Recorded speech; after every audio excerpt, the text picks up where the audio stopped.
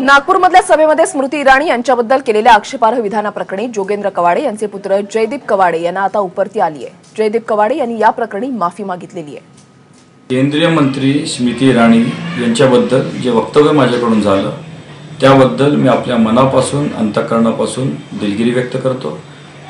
आम्ही या देशातील तमाम महिलांचा, आमच्या आया बहिणींचा, सर्वांचा आम्ही सन्मान करतो आणि हे करत असताना आम्हाला एवढंच म्हणायचं आहे की ज्या दिवशी दिल्लीच्या जंतर मंतरवर डॉक्टर बाबासाहेब आंबेडकर यांचं संविधान जाळलं गेलं त्या दिवशी हे बीजेपीचे आमदार, खासदार, केंद्राचे मंत्री कुठे होते?